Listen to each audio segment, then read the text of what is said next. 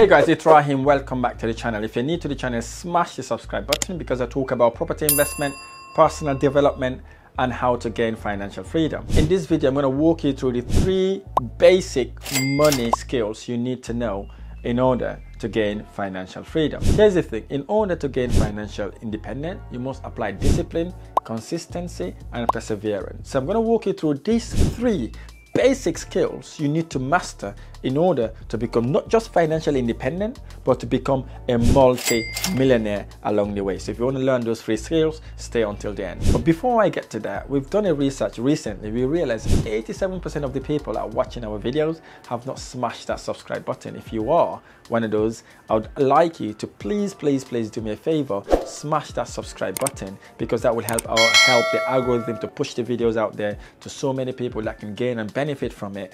And I'm looking to start interviewing people in my YouTube channel as well. So I want to grow the channel in a way that when I approach people, they'll be able to be part of this community. So thank you so much for doing that. If you've already done it, let's get to the basic skill to making money. So the number 1 thing you need to do if you really want to be successful financially independent is about spending, right? You see, statistics shows the people that are struggling financially are people that spend big, are people that really go on spending big, and they spend more than what they are earning.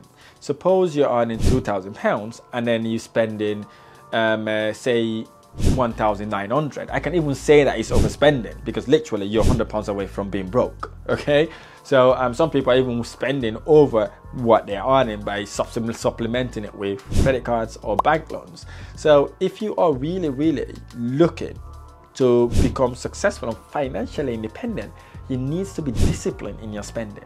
You need to be only spending in things that add value to you, things that will bring you steady recurring income, instead of just spending in things that doesn't bring you money. So what are these things? It could be a car, it could be shirts, it could be trainers, it could be jeans, it could be going on holidays, it could be buying people presents just to impress them.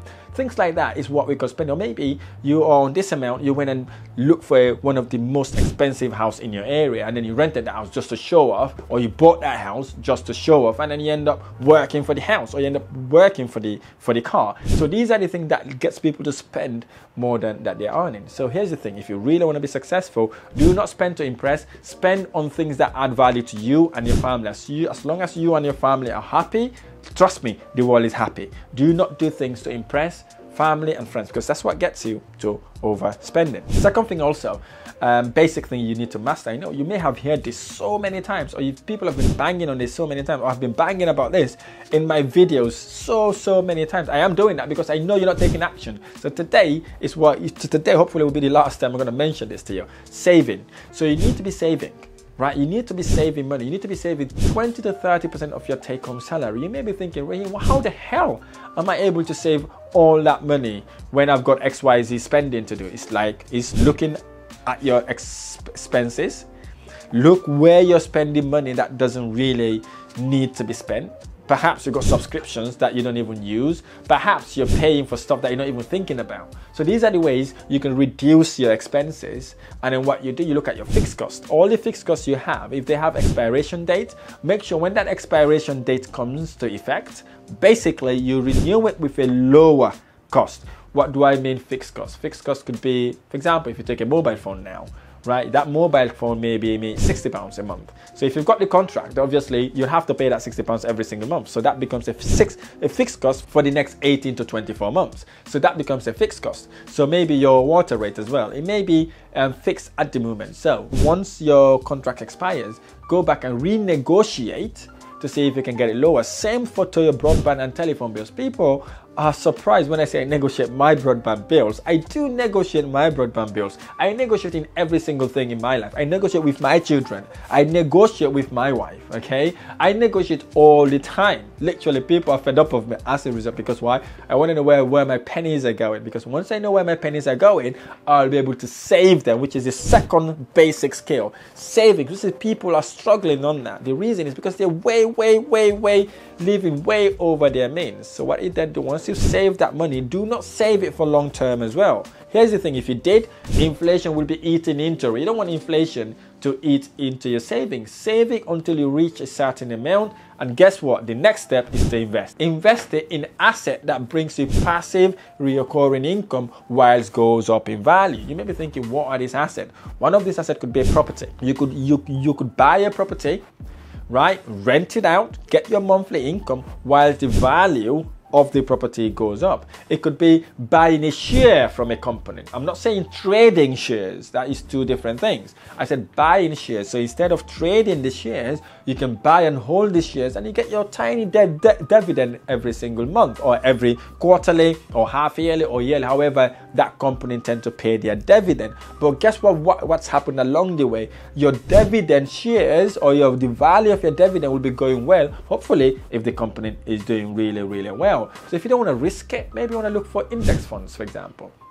You could save in an index fund, but the thing about index fund, you may not be having monthly recurring income, but believe me, it performs not greatly.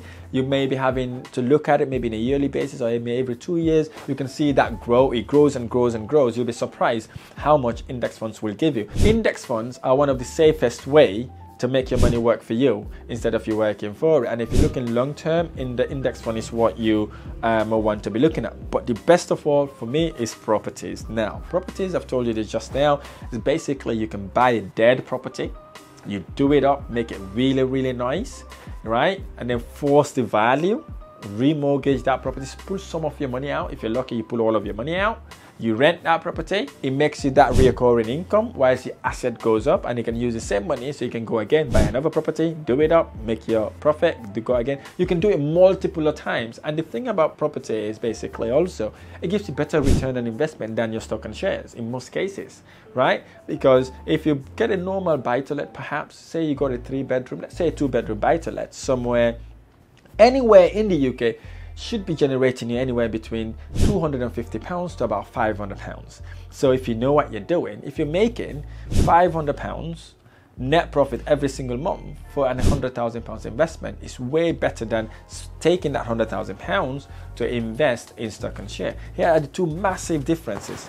The first difference, if you want to buy stock and share worth £100,000, you need to have that £100,000 ready to invest in stock and share, because the bank will not lend you. The beauty about property, you can see £100,000 property, the bank lends you 75% of that, you take the 25%, you put it in, you got a house that makes you about £300 to £500 every single month. So it's better return on your investment. So the next thing now you've done, you've got your spending reduced, you've saved that money, you've invested it, and the next thing you need to do, which is the fourth thing, which I did not include, is to give back. Now, listen to this. The beauty of giving back is the pleasure you get from serving, helping people that are in difficulty. Suppose now you've got your property portfolio, you've got businesses, you're making passive recurring income, and you're financially independent. You can go again, spend in your church, literally give back to your church, give back to your mosque, give back to your synagogue, give back to your temple, give back to your community. You can give back to whoever you want to give back to, or whatever organization you want to give back to.